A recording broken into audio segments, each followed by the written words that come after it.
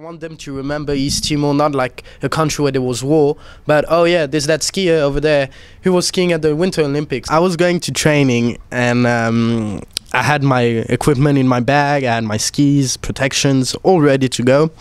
And whilst I was going down the slope, I did a silly mistake, and because of my bag, I flipped over, and because of the speed, I continued to flip until I went over 8 rocks, landed in a tree. I trained for 2 seasons. Like, I was just training to get at the best of my level, to be not to look ridiculous when I was here.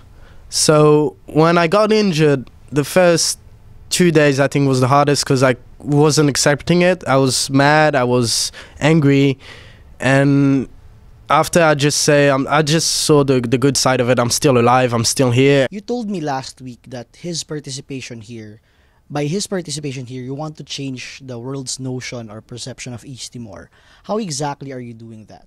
Well, we're presenting East Timor as a new country and no longer as a country that's still fighting a war, because unfortunately for a long time, we fought a war.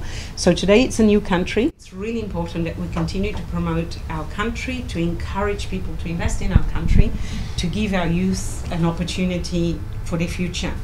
We have a huge population of youth. 70% of our population is under 30, 50% is under 25.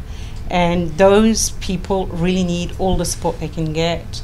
It's going to make a huge difference because my brother was one athlete, and showing that another athlete can do it, I think can give hope to small kids who wants to like do something for their country, like motivates them. Like sort of, I don't want to say I'm a role model, but I want just to motivate people to do sports, to do something, to be active, because unfortunately we don't have much in our country. I have usually my friends talking to me and they ask me, where do you want to go? And if you could go anywhere in the world, where do you want to go? I'm like, I want to go home. That's the best place it is.